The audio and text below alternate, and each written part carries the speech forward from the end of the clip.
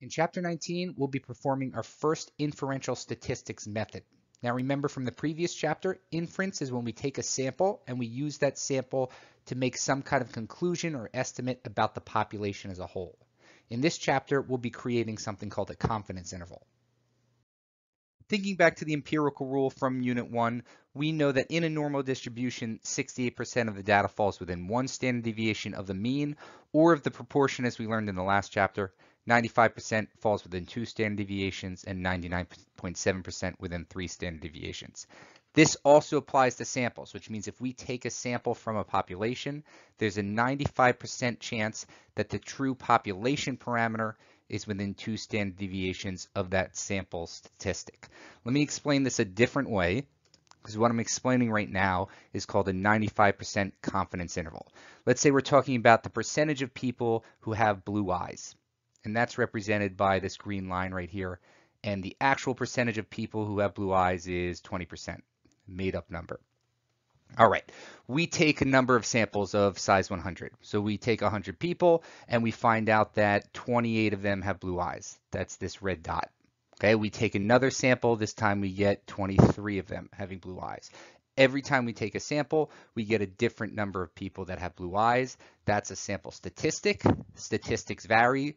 Population parameters, this green line, don't vary. There's a certain percentage of people who have blue eyes. That's a fact. Okay. Off of each of these red dots, we have these 2 blue lines. This is representing moving away from our sample statistic to standard deviations. So on all of these red dots, we move away 2 standard deviations, and we're creating a confidence interval. And what we're saying is that we're 95% sure that within that upper and lower boundary, here to here, we're capturing that true population parameter, that green line. Okay, it's not going to happen every time. In fact, in this interval right here, it doesn't catch it. In this one, it doesn't catch it. That's okay. We expect that 95% of the time we will catch it. The other 5% of the time we won't catch it. We always start a confidence interval by taking a sample and getting a result from that sample. That gives us our sample statistic, p hat. And in a 95% confidence interval, we're moving 2 standard deviations away from that sample statistic. The p hat is called the point estimate. It's our best guess about what the population parameter actually is if we don't have any other information. And the amount that we're moving away from that point estimate is called the margin of error. This is the general form for every confidence interval. Point estimate plus and minus a margin of error. The wider this margin of error is, the more confident we are that our interval actually contains the true population proportion.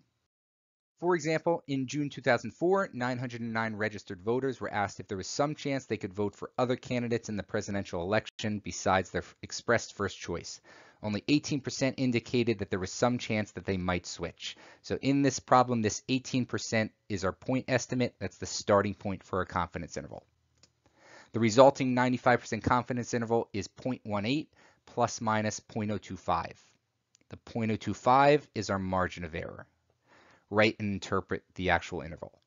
All we have to do here is take this 0.18, subtract 0.025, that gives us the lower end of our interval, and then do the same thing with adding 0.025. Okay, we get 15.5% to 20.5%. What we're actually saying here is that we're 95% confident that in June 2004, between 15.5% and 20.5% of all voters would be willing to switch their vote to another candidate. Remember, this is about a sample. Okay, every time we take another sample, that's going to change. This is about the whole population of all voters. Here are a number of different ways that we can incorrectly interpret our confidence interval. To start, number 1, in the sample of 909 registered voters, somewhere between 15.5% and 20.5% of them said that there's a chance that they might switch votes. Incorrect, because in the sample of 909 voters, we know very specifically that 18% of them said they might switch votes. It's what our confidence interval is built on. When we get this result, this is about the population of all voters. This is inference when we take a sample and we're making some kind of conclusion about a whole population of people. Number 2, we are 95% confident that 18% of all U.S. registered voters had some chance of switching votes. Incorrect, because we're 95% confident that between 15.5% and 20.5% might switch votes, not 18%. Number 3, 95% of all U.S. registered voters had some chance of switching votes. This is just incorrect. Okay, that 95% is about our confidence level in our interval. This isn't even addressing our interval. Number 4, we know that between 15.5% and 20.5% might switch votes. We don't know for sure. And this last one is the correct one. So we've been talking about this 95% confidence interval, and I keep saying that we're moving 2 standard deviations or standard errors away from the sample statistic. That 2 is coming from the 68, 95, 99.7 rule. Okay, so 95% of our data is within 2 standard deviations of the mean. There's a more precise value that we can use. The 2 is really just an estimate, so we can do these problems quickly. If we actually use inverse normal in our graphing calculator, we're going to get a more exact value for a 95% confidence interval. We're talking about 95% being in the middle of our distribution. Remember, anytime we use inverse normal, we're looking for area of the left to the left.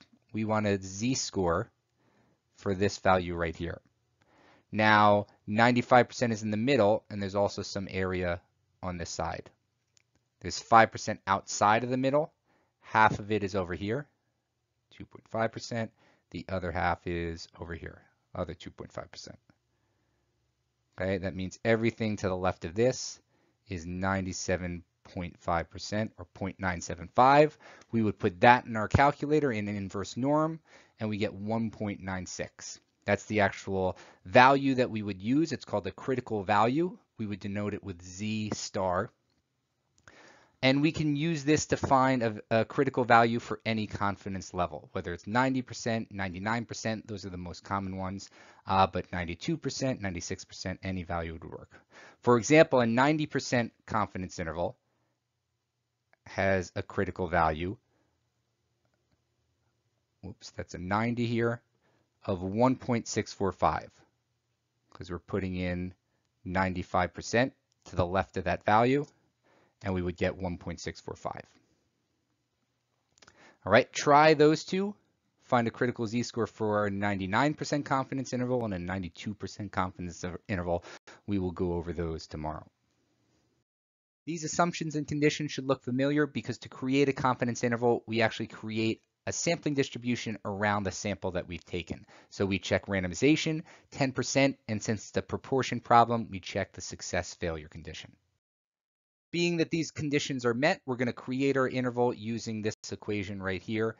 P hat plus minus our critical z-score, that's from our confidence level, times the standard error of p hat. It's a standard error because in these problems, we won't know what the true population parameter is. We'll only be working with a sample.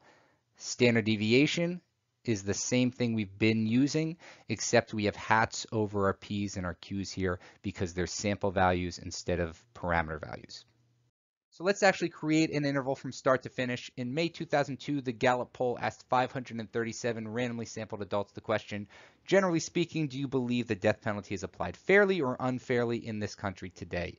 Of these, 53% answered fairly and 47% said unfairly or they didn't know. Create a 95% confidence interval to estimate the true proportion of adults who believe the death penalty is applied fairly. Does this interval suggest that the majority believes that the death penalty is fair? So we have our point estimate up here of 53%. It's based on our sample, and we're going to use that point estimate to create our confidence interval. Now, anytime we write an interval, there's a number of different things we need to include to make sure that we get all the points that are possible on an FRQ. And there's a mnemonic device that I'm going to have you use, and that way you don't panic when you see a confidence interval question. So we want to remember to define the parameter, check the assumptions, name the method, write the interval, and write the conclusion. First, define the parameter, and I'm going to take a few extra seconds to drill this in since it's important. Up here, we have a statistic. This 53% is based on a random sample of 537 randomly selected adults. If we wrote it out, we would use p hat, since it's a sample, equals 53%, or 0.53. If we took another sample of 537 adults, we would likely get something different than that 53%. That's because samples vary, statistics vary with the samples. Parameters, on the other hand, do not vary. There's some proportion of adults in the country that believe the death penalty is applied fairly. That's what we're trying to estimate with a confidence interval. So when we define the parameter, we would say let P represent the true proportion of adults in May 2002 who believe the death penalty is applied fairly. Really, you can just take the text from the problem up here and use that to define your parameter. Most importantly, make sure it's clear that this is about the population and not the sample. A, check the assumptions and conditions. This is just like we did with sampling distributions. Randomization, the 537 adults were sampled randomly. 537 is less than 10% of all adults. And success fail, we check the success and failures and state that we expect at least 10 of each. The N in panic is for name the method. There's a number of different confidence intervals that we'll be learning. They all have their own names. This one is called a 1 proportion Z interval. It's a proportion problem. The 1 is because we have one sample, and the Z is because we're using a Z-score to create the interval. I is write the interval. I'm going to show you how the math is done behind this, but normally we're going to let our calculator do all the work. First thing we need is a standard deviation. Because we don't have the true population proportion, we're creating a standard error. So we have P hat Q hat, 0.53 times 0.47, over our sample size, square root it, we get a standard error of 0.0125. We also need a critical Z-score for a 95% confidence interval. 95% is in the middle of the normal curve. We're going to add in this tail on the left. That's another 2.5%, which is half of the 5% that's left over. The other 2.5% is over here. We want the Z-score for this line, which means we would go into inverse normal and we would put in 0.975. That gives us our critical Z-score of 1.96. We're going to use that to create our interval. P hat's our point estimate. That's 53%. Plus minus the Z-score 1.96, which we got from doing inverse normal on that area, and the standard error, which we got right here. Okay, this is our margin of error. Multiply it and we get 0.0422. Add and subtract that to 53% and we get our interval. Lastly, the C in panic, write the conclusion. This follows the same form for every different type of confidence interval that we learn. We are 95% confident that the true proportion of all adults who believe the death penalty is applied fairly lies between 48.8% and 57.2%.